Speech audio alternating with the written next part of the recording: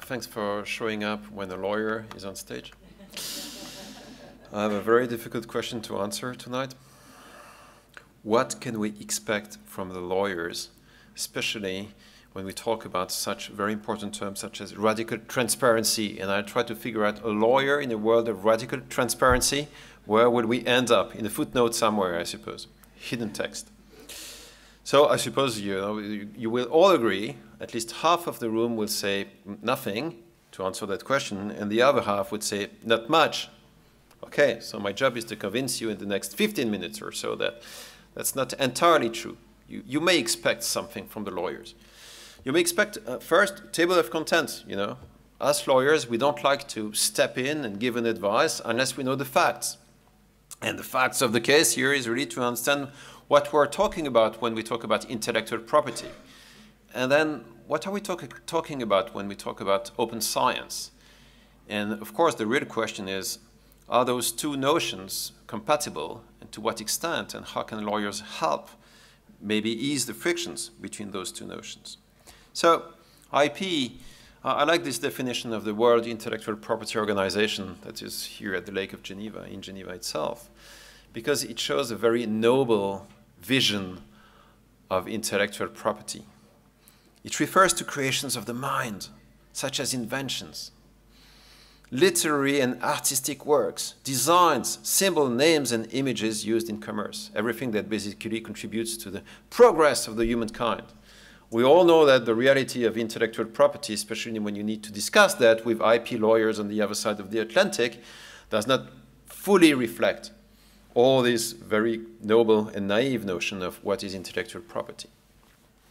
But still, what is interesting is that behind that, there is the idea of the freedom of ideas. Historically, intellectual property in the continental Europe and in the common law systems has been developed on the basis that everything is free, except for limited situations where we think it's fair to basically grant a monopoly for a limited duration and specific use to an IP owner.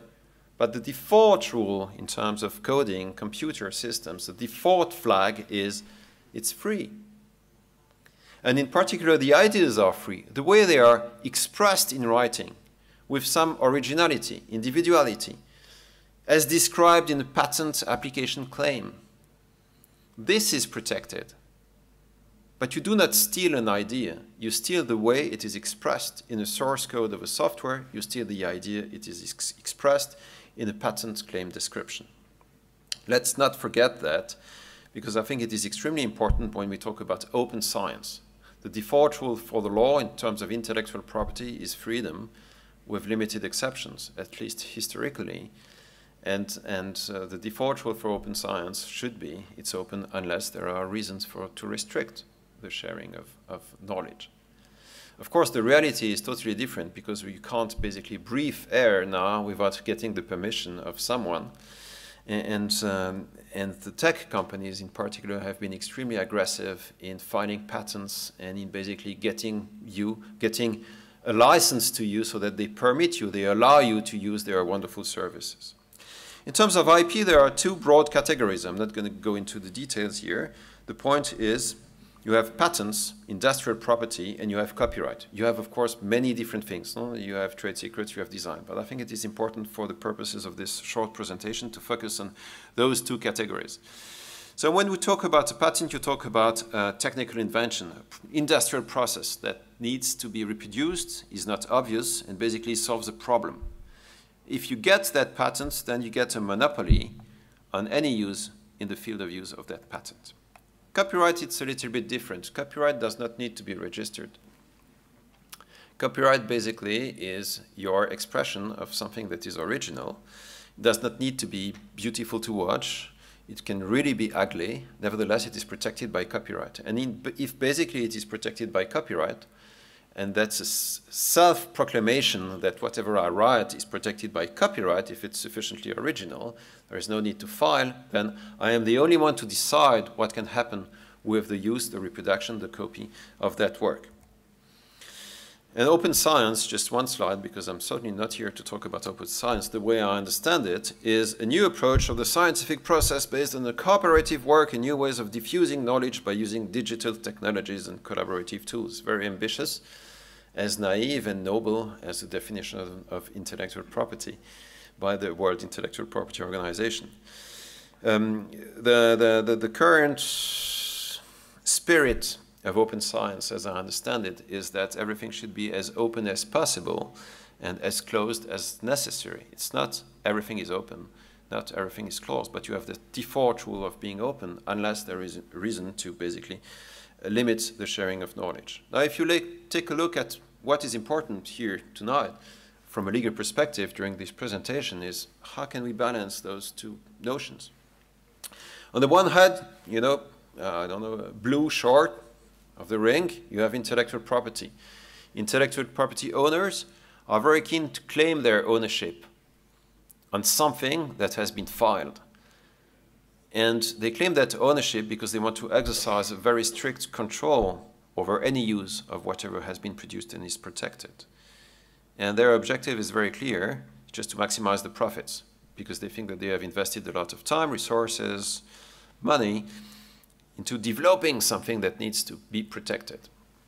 If I don't get that return, my financial return, then there is no use making research. That's the argument, of course, of all people behind patents, saying, you know, if I'm not sure I get 20 years to extract money from this invention, I'm not going to invest in the first place money to try and invent something. On the other side, so the yellow short, the other side of the ring, you have something that is not as easily understandable, because the ownership claim in open science is more diffuse. No one will step up and say, that's mine. So basically it's a more collective vision of, it's ours, but we don't know who exactly it is, but whose invention it is, but everybody here in the room has the right to use that, or we need to share among ourselves the results of that work. But no one will hire a lawyer to make a memorandum to determine who is the exact owner of this intellectual property. And guess what? Our objective is as clear as the guy on the other side of the ring, because what we want to do is precisely to promote extensive use, sharing, diffusion of that knowledge without any frontiers, financial frontiers, legal frontiers, or barriers. But you know what? If we win this fight, we don't know what to do with that, because the objective is to share as much knowledge as possible, but we can't benchmark the return on investment. That's the problem. There is no clear objective in terms of winning and monetizing the invention. The idea, of course, is not to have intellectual property and open science fight the idea, not a wall between them. The idea is to bridge the gap. And how could lawyers bridge the gap between intellectual property champions and open science champions? Basically by doing their job, finding ways to bridge the gap. There are several attempts so far, and frankly quite successful attempts. So I'm already telling you that lawyers, you can expect from lawyers some answers. Let's have a look at, for example, patent pooling or open source licensing, Creative Commons publishing, and some of the open access, open innovation models. I like the patent pooling attempt to bridge the gap between the need to share knowledge and the need to claim ownership. Are you familiar with patent pooling? Are you familiar with Narcos? Season 3, because the gentlemen of Cali, Caballeros de Cali, okay? So think of them as, you know, the IBMs, Microsoft, big pharma companies. They make things run. Everything runs well in Cali. Everybody gets his share of the knowledge. So the idea is that you have first to play that game, you need to have patents, lots of patents. You need to sit on a pile of patents and basically try and intimidate and impress others by bringing to the table hundreds, if not thousands of patents. So that you have the ammunition. You know, you put the gun on the table. But you're nice. I'm not going to sue you for every possible infringement on that pile of patents. I'm going to leave my gun here, and you agree to leave your gun, and nobody is going to shoot anyone in court. But if we are attacked, so someone outside of the cartel tries to invalidate one of our patents or thinks we're hindering innovation, then we all take our guns and we shoot that person, right? I'm not inciting violence. I'm not tweeting. It's an image. So it's very efficient in terms of reconciliating intellectual property and the need to share among a certain community the patent without fear of being abused or being sued. Cross-licensing. You just use the existing tools, an agreement among the patent pool members to basically not sue, a covenant not to sue each other in case, by accident, someone uses a technology that is not his, okay? It's often associated with complex technologies, especially in situations where no one understands who owns which patents. So at the end of the day, they say, okay, everybody owns everything and we don't sue each other. One of the most famous and successful examples of patent pooling is the Open Innovation Network, defending the contributors to the Linux system and the Android system. Okay, so you have all the big guns out there, IBM, Google, Toyota, and other people. And basically it works. So, you know, the lawyers have found a way to implement a community, very large community, where IP is not a barrier to the sharing of information. Of course, if you're outside of Cali, if you're outside of the cartel, it might be different. And of course, in terms of broader economic reasoning, is it really good for innovation to have those guys maintaining among themselves, while they are competitors, a kind of an agreement or understanding that they will not sue each other? Other initiatives from the legal community to try and bridge the gap. The general public license, free software, free as in freedom, okay? So GPL. That works in the software world. And what is interesting, that's really what I want to insist on. It does not require new laws. It's just a new way of drafting license agreements. It's a copyleft license. Instead of telling you, you want to use that software, I agree that you use that software, but you are not allowed to modify that software. It's the reverse. Please use that software, but please modify it. But if you do, you're obliged to put the modified version available to everyone. Okay, publication of the source code for free. That's the copyleft principle, but relying on good old copyright. Open access, you know better than me about open access. It's, for me, not the one-size-fits-all solution for any possible application of open science. It has a lot of progress to do still.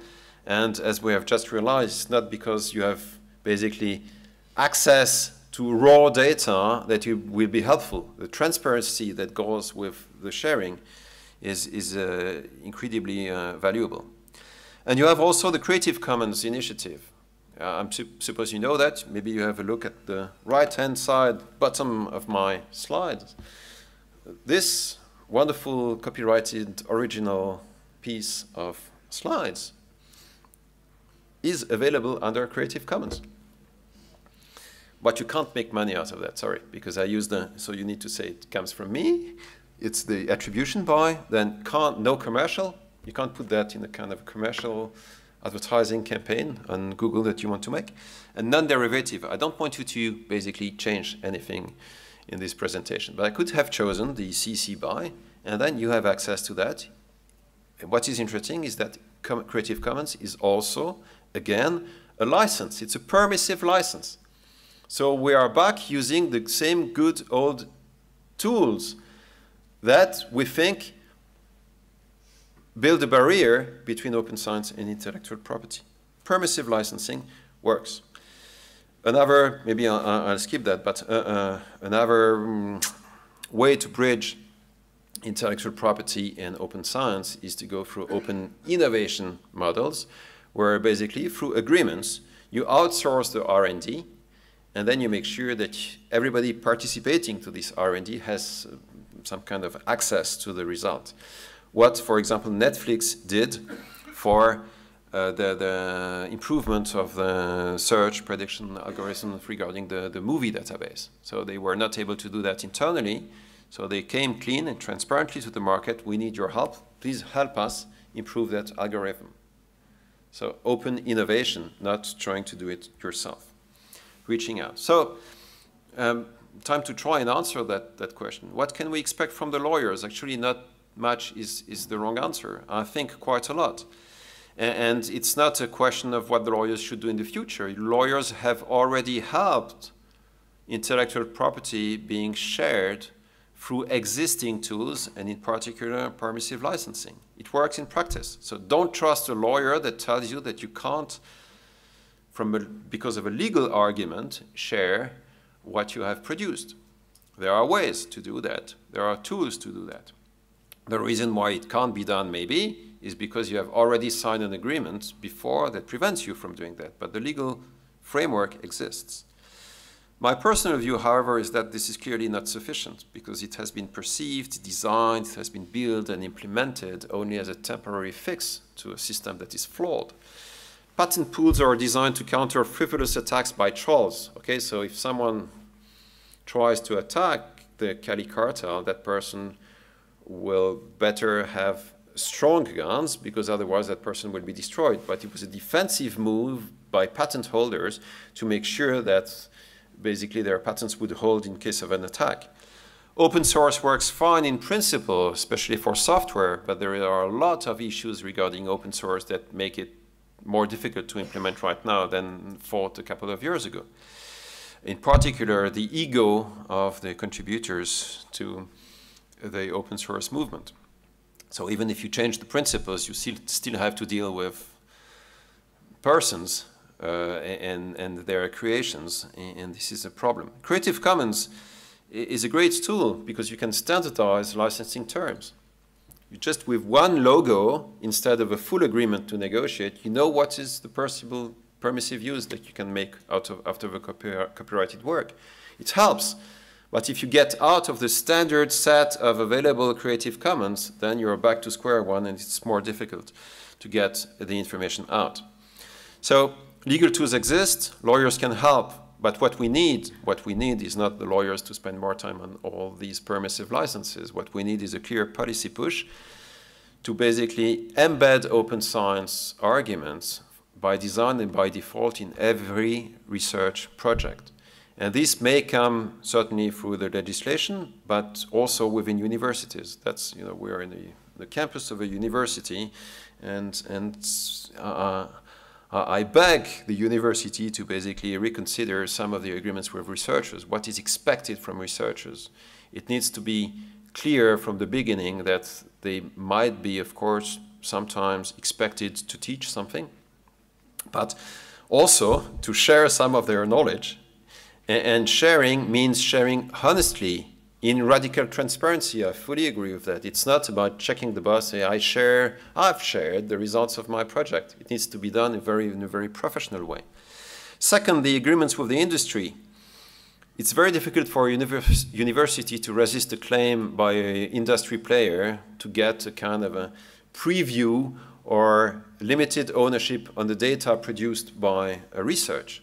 Nevertheless, it is extremely important that the university insists on getting some possibility to use any data that is produced through the computers or the minds or the equipment of a university. I am currently frustrated by also the absence of flexibility and understanding, usually from technology transfer offices. They are totally, in the past, focused on patent licensing and not taking into consideration possible innovations through different business models.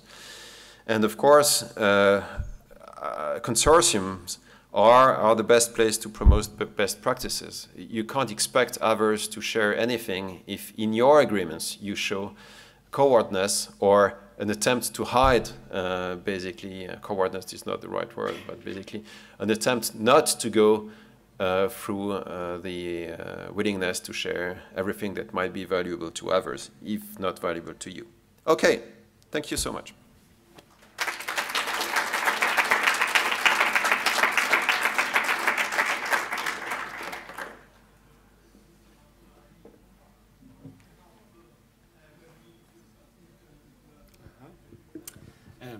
Is there any question? Yeah? Actually, what's happening in season 3? I'm not allowed to talk about that because I have an NDA in place with Netflix. A different way of running a business, but not much choice for the people involved in that business. Plata or plomo, it's the same, yeah.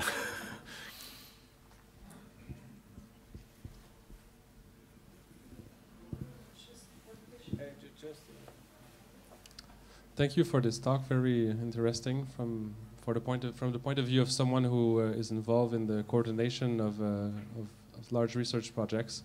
In European Commission funded grants, you have both the requirement by the Commission to exploit your results or your IP and to make it open. What kind of legal trick you can play to make this happen? Especially for large joint IP, where basically no one knows who owns and who did what. It needs to become a standard clause and standard provision in those large agreements for smaller players to implement that. Otherwise, the other way would be to basically go to the Swiss Parliament in Switzerland and ask for the passing of a law that requires that any possible publicly funded research needs to have that in place. So no public money available to any research unless there is a clear commitment to do exactly what you've mentioned. But I think it's, you know, I don't think that any university is wrong. I think they are afraid of setting a precedent and being the first one to basically change what has been done in the past years. So if you get this kind of provisions and this kind of requirements in large projects, then basically if someone else does it, okay, why not do it ourselves? It's slower, but it's going to be more efficient than changing the law.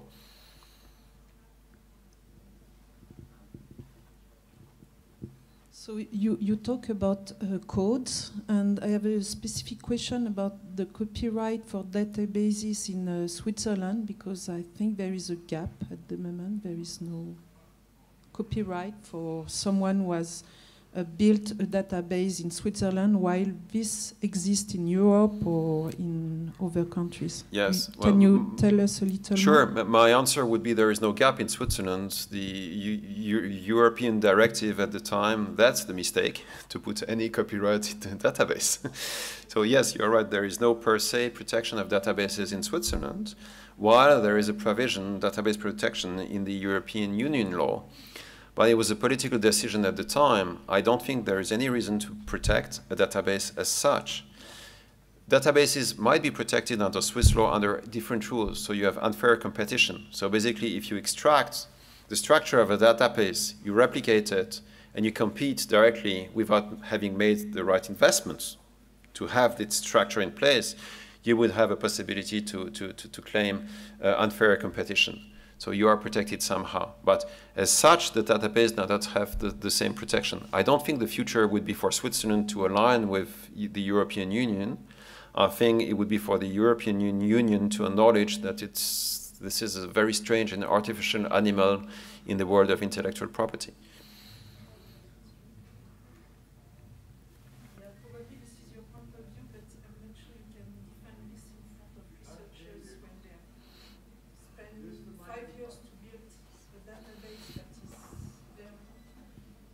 Okay, you put a copyright as soon you think there is a creation, and believe me, many of the databases that are generated by researchers, at least in biology, I'm coming from this field, there is really a creation from the researchers, and I'm not sure you will convince researchers with your.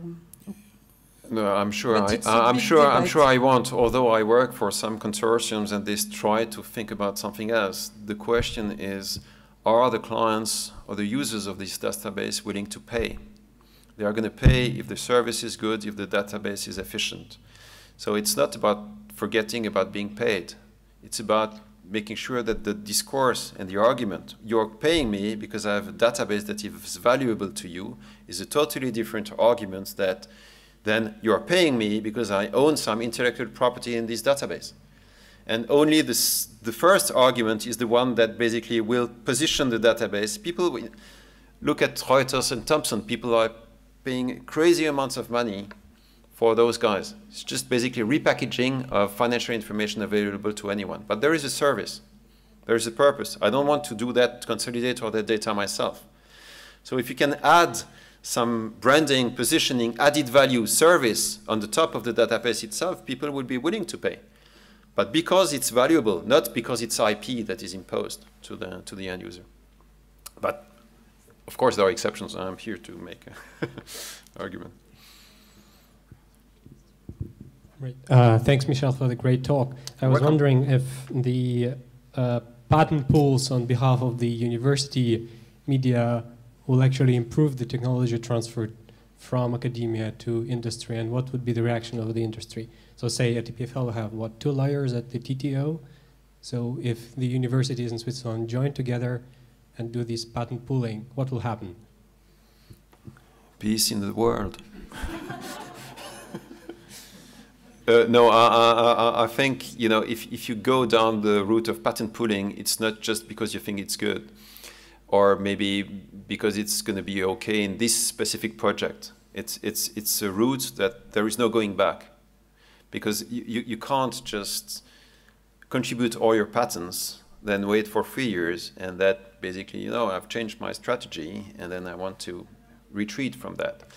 So I'm not familiar with the family of patents owned by Swiss universities, but I do not think that the Swiss universities would anyhow sue themselves, maybe I'm wrong, for patent infringement.